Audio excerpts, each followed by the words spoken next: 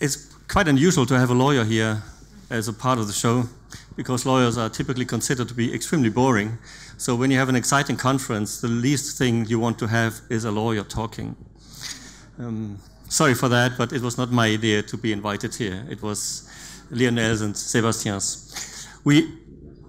I have to take, how to move forward? Okay, the talk is pretty straightforward. We will have something about 20 minutes, 15 to 20 minutes for a presentation, and then I'm extremely happy to take all your questions and to make it a bit more both ways. Not only being here flooded with information you're probably not so interested in. It's your chance to get your information you want, so ask all the questions you decide.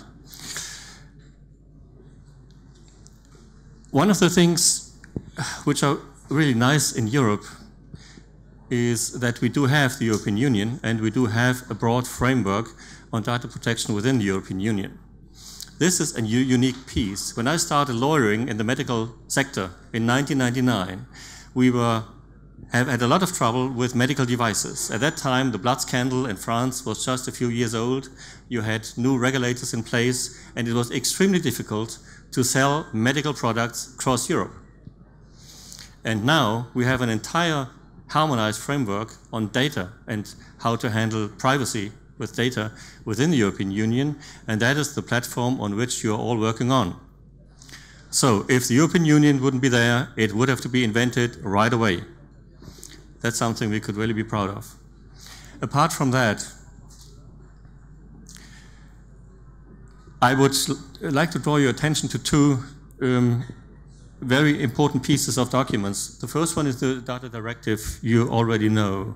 The second one is the opinion of the working group on data privacy on apps and smart devices. That's probably the most important guidance for any app developer. Whenever you need to read a document, you have to read this. Forget all the other ones, take this. In Germany, we have a landscape which is federal, of course, which deviates heavily from the structure you have in France. So you have 16+1 players, data privacy ways.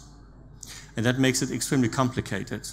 You have 16 state laws on data privacy, you have a federal law on data privacy, plus a plethora of sector-specific regulations in the social insurance, in the telecommunication sector, and beyond.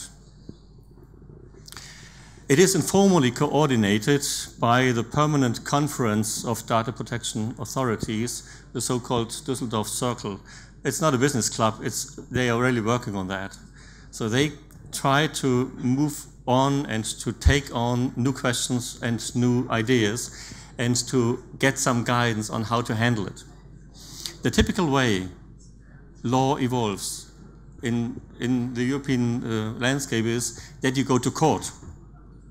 But we have rarely ever cases throughout Europe on data privacy, because nobody really wants to challenge in a public proceeding or to be challenged in a public proceeding privacy-wise. Whenever a hospital gets into the sensible area, when they get a motion or a decision of a regulator to stop or to discontinue any practice with regard to patient data, they wouldn't even dare to go to court. They stop it right away or try to get a settlement with the regulator out of court. Therefore, we don't have a case law in data privacy. We don't have a case law volume, and therefore we don't have a typical evolutionary process to adjust the regulations to the practical needs of business. And this adaptation of the law to the practical needs of business takes place typically by means of these guidance documents. That's pretty unique in the data protection setting. The 16+1 has one severe detriment compared to the situation here in France. Whenever you are really willing to enter the healthcare market in Germany, you have to deal with all of them. So whenever you are approaching a hospital in Frankfurt to take your stuff, your applications for mobile patient data care within the hospital, and this specific hospital has a branch, a subsidiary in Bavaria, they are under a total different regulatory oversight. And they could manage to get you a different guidance. It's close to a nightmare, but that's here the thing we have. I have to apologize for that. Very German and very complicated, but it's inevitably so, and we have to deal with it. In practical terms, if you want to have a safe playground, a level playing field, one of the things is to informally check with your regulator how they consider your apps. And in the healthcare market specifically, we do have, in the meantime, one center in North Rhine-Westphalia. They are happy to take your application and review that and certify it for compliance with applicable laws. So a one-stop shop. It's not on a federal level regulated, but it's the first entity and the first authority where you really can get a clear guidance. It has a long history of expertise, the Center of Telemedicine here in North Rhine-Westphalia, and that's the empirical data they are resting their advices on. So if you want to go to Germany, best advice would be go to them if you have any practical questions. I'm going to elaborate a little bit more in detail the guidelines for app developers. It's a sort of a sibling or a twin to the document on the European level. I've mentioned before in my introductory remarks that the working group opinion on apps and smart devices. We have something similar within Germany as a document of the Düsseldorf Circle, so the permanent conference of the data protection authorities. And that's the thing we have. If you don't want to deal with local law in Germany, the best advice would be keep and remain your undertaking, your enterprise in France, or go to Ireland. Don't enter here the German borders. Otherwise, you are under our regulations. One of the not so nice things for app developers, but one of the things which is throughout Europe here, the standard, is that we consider personal data no longer only the really actual personal data adhering or relating to a natural person, but a lot of technical stuff around. Specifically, IP addresses, this unique device and customer identifiers, the emails and things alike. So whenever you have a gadget in your hand, the typical information to identify the gadget and the person behind the gadget are considered personal data. And if you are willing to enter into the processing or the collecting of such data, you are the data controller. And that's the most important thing to bear in mind. Even your startup enterprise, your startup undertaking with a workforce of 2 will be the data controller if you collect the data and if you process the data.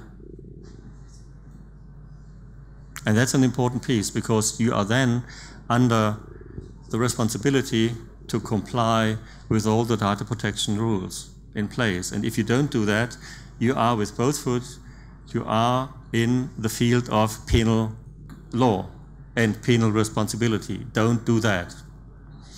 So if you would go beyond your application and really benefit from having them in the field, from collecting data, from submitting data to third parties, you are the data controller, and therefore you have to comply with these rules.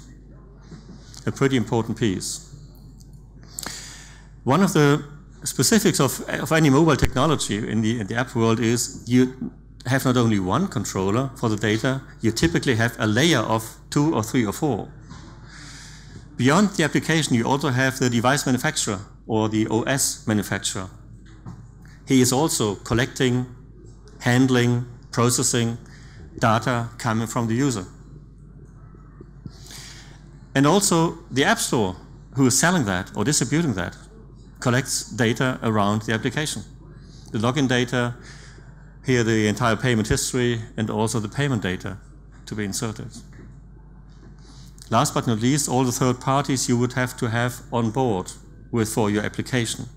So the medical devices manufacturer, the healthcare professionals, and whoever is willing to jump ship and to benefit from your application and your platform. So the one thing you have to bear in mind is when you enter the application field, you are not alone, you act in concert in a group of at least 3 or 4, and you have to coordinate with all of these how the data controlling is managed.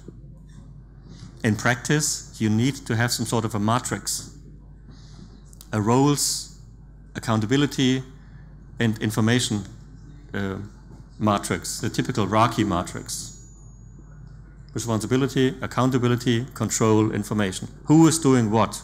You have to coordinate that. So take this please on in your checklist when you're starting your application development, before launching it in your app store. Prior informed consent, that's the centerpiece, the critical, the king's rule within the European data privacy field. Prior informed consent. You have to collect and to gather these consents, these declarations prior to the installation and prior to the processing of the data.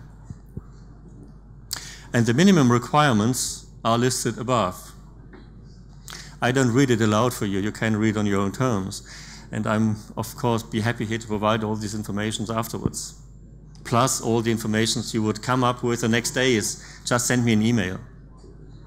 The only thing I can't provide for you for sure is I don't have all these documents in English translations or French translations. So the next thing to be would either to take German classes to read and understand either German regulatory documents or ask somebody fluent in these languages.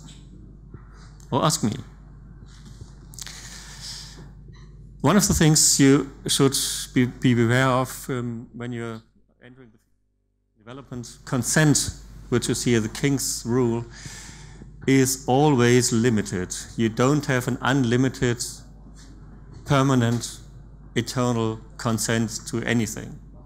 Consent is always specific to a specific question, task, purpose, environment. And it's limited in time. Any consent given will expire from time to time. So whenever you try to establish your business model, please watch out that any consent given will expire at least after 12 months. It has to be renewed. Take that on in your business model. Consequences. One of the consequences out of this pretty complicated framework, a multidimensional framework of many actors on mobile devices, is we have to go the path further down the road to enter into the camp of privacy by design.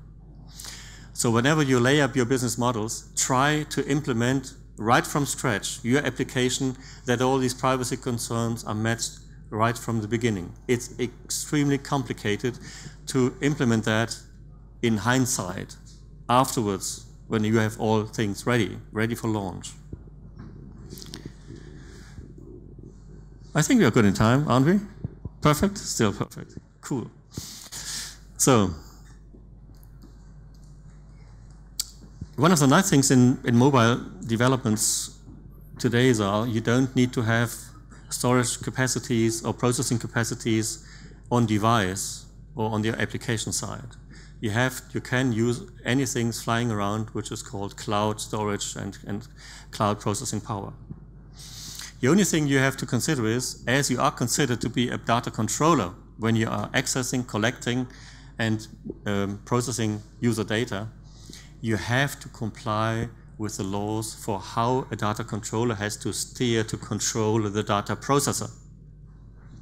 So you need a piece of paper that makes the data processor, the data center, your slave, that you are able to manage, to control, to monitor them. Otherwise, it would be illegal. And illegality is the least thing you need to get kicked out of business right from your competitor. Because all these mandatory requirements for privacy are typically considered unfair behavior in competition-wise. So throughout Europe, your competitor can go to court and kick you out of business whenever you are not complying with these rules. And that's an imminent danger here. You don't have it in the US, but you do have it in Europe. Thanks a lot for your hints. Telemedia, I just skip that because it's just a marginal point I wanted to make. One of the things, very important things you have to be aware of in Germany is we had a case a couple of years ago, I think 5 to 6 years ago, with one of the anchor women, a very prominent, very attractive young woman who was, I think she managed to give talks in the sports area. She had wonderful TV shows with sports and football and things alike. And she managed to get extremely sick. She was brought into the university hospital in Hamburg and had, I think, some sort of a bleeding in her brains, an extremely complicated emergency operation, surgery that had to take place, and it didn't went good. She was severely damaged afterwards. And the next day, the local newspapers were able to give accurate details about the correct diagnosis and all the catastrophes that happened to happen in the surgery rooms. How could that happen? The response was that the national broadcaster kicked the mayor of Hamburg, and the mayor of Hamburg kicked the data authorities, the regulator in Hamburg, to look after here data controls and data privacy modes in the university hospital in Hamburg. And they found that it was a scandal how controls and access modalities were handled there. And in the aftermath, the guidelines on hospital information systems came into existence as one of the coordinated pieces by the Düsseldorf Circle. And that is an extreme tight piece, regulating and prescribing all the requirements you need if you want to go into the hospitals. So whenever you try to adjust your applications for core medical needs, for core medical requirements, as a mobile device replacement in hospitals, you have also to be in compliance with these rules. And they are pretty tight in documentation, in securing, monitoring, control, transfer, data flows, and things alike, plus encryption on all devices to the extent possible. So that was a quick overview on the data privacy scene, medical-wise, healthcare-wise in Germany. And I'm extremely happy to take all your questions in whatever language you want. Thank you so much.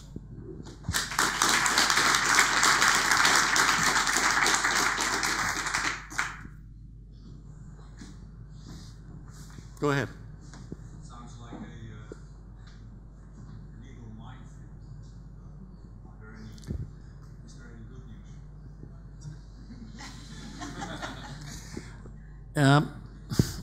Repeat the question. Okay. So the question was, it looks and sounds like a real minefield. Any good news for that?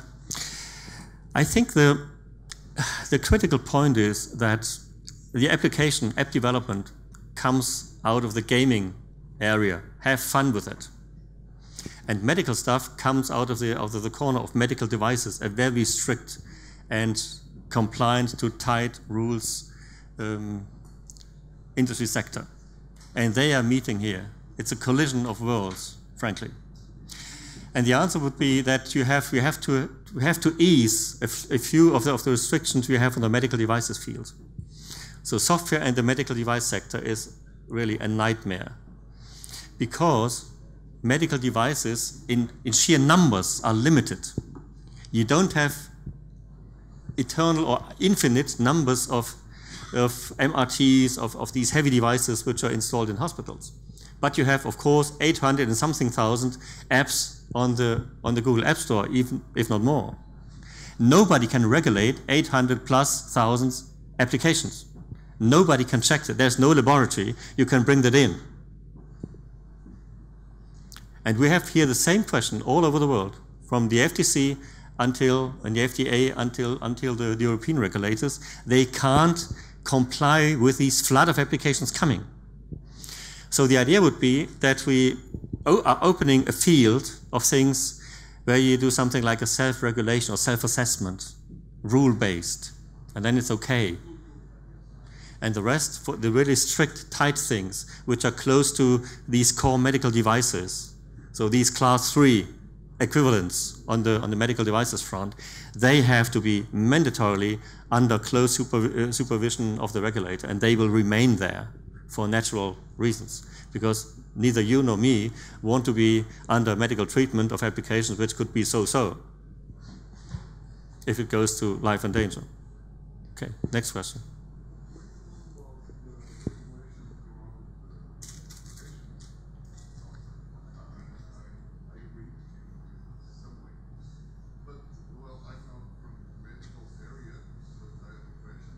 Okay. Which is not about the new thing, but on the latest system they already use for tens of years, like image systems.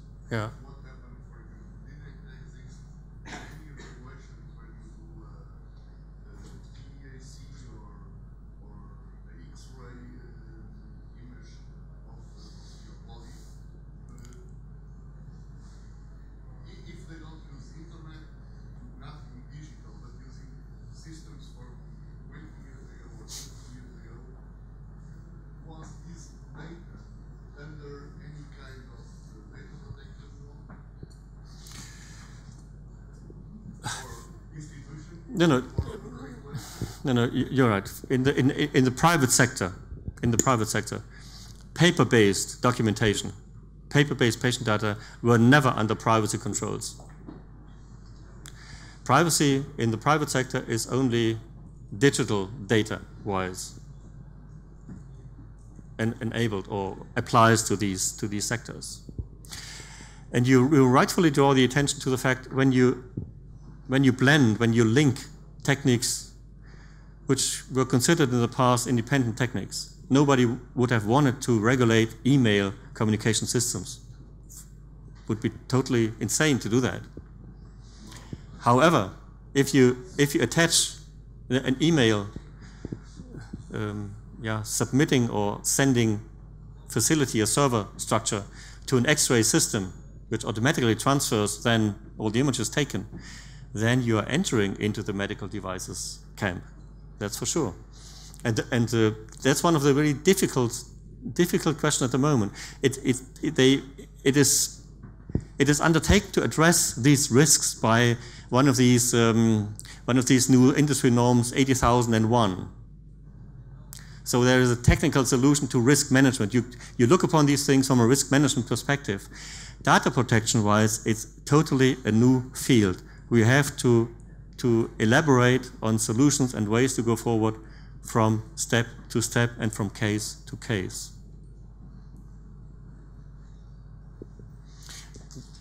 Not to be misunderstood, we are here on the front line. Yeah, this is here the Western Front. We are entering into new territories. And nobody can really give you a clear guidance what will be in the next 5 years. Because nobody could have foreseen 5 years before where we are now.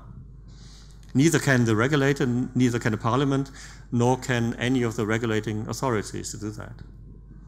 It's not a bad thing. I mean, it's more or less an open sky. A bit wild at times, but still open.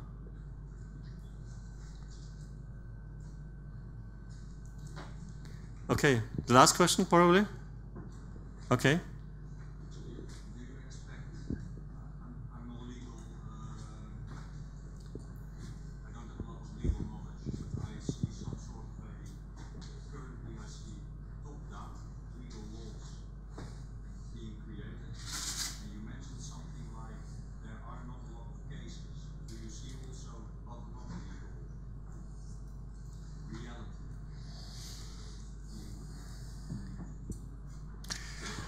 I think one of the... Sorry. Question for the translator. Okay, sorry.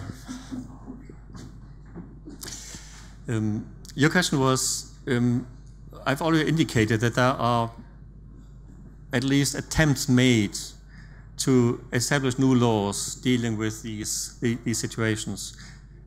Are there movements or developments such the other way around, so bottom up instead of top down? Yep. One of the things I've mentioned typically are these guideline documents type of things. You will find that with the FDA, you find it with the Dutch regulator. I've seen similar documents from Swedish regulators, and also here from the German and the core European ones. I think that's probably one of the most eminent ways to address this. There's so much uncertainty around, and the best thing to do is to sit together and try to find solutions case by case. Another nice thing about these guidelines is you can drop that immediately if you feel uncomfortable with it. If they prove to be ineffective or misleading, you simply trash them. If it would be a law, it would be much more difficult to get it modified and further evolved. I think I overlooked somebody here, and you wrote it before. Okay, the very, very, very last question.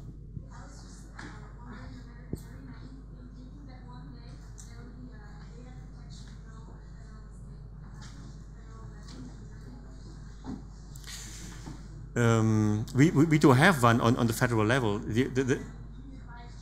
A unified thing. Maybe when my kids are in the age of 95, and they are now, my middle son is now 9 years old, so until 95 there's quite a long way to go. Thank you so much for your question.